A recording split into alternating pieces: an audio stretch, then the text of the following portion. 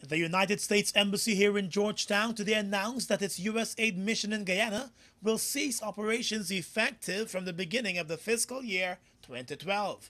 That fiscal year begins in October of this year.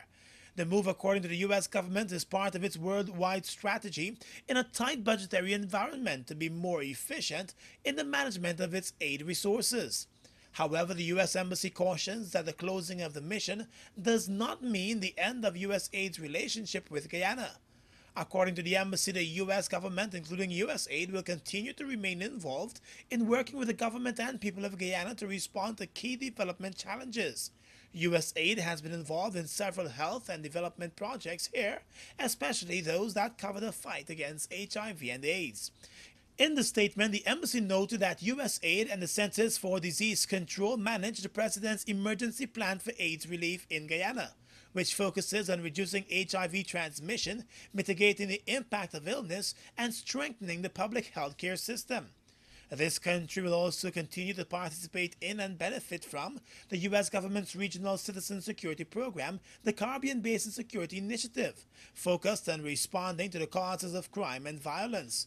The management of the programs will be transferred to USAID's Caribbean Regional Mission in Barbados. Capital News understands that a number of local non-governmental agencies that partnered with USAID are already feeling the squeeze from the budget cuts.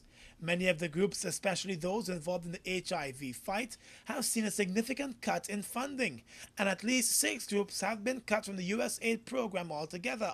The remaining ones have been forced to work on a much tighter budget. USAID has led the way in several of those organizations and projects. Some of them will be forced to scale back on the work they do unless funding could be sourced from some other group.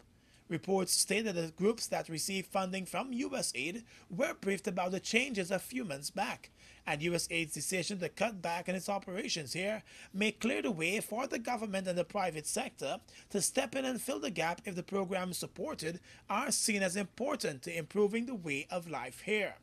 USAID has been operating in Guyana for several years, and through the U.S. government, it has invested millions of US dollars in several critical projects. Just recently, the World Bank office in Guyana announced that its head will be moving to Jamaica, where most of the bank's work will be done.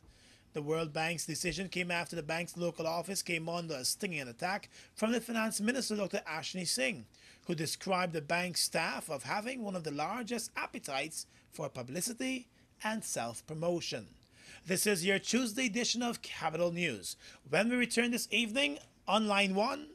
I'm certainly surprised. I can't believe that I'm getting this much attention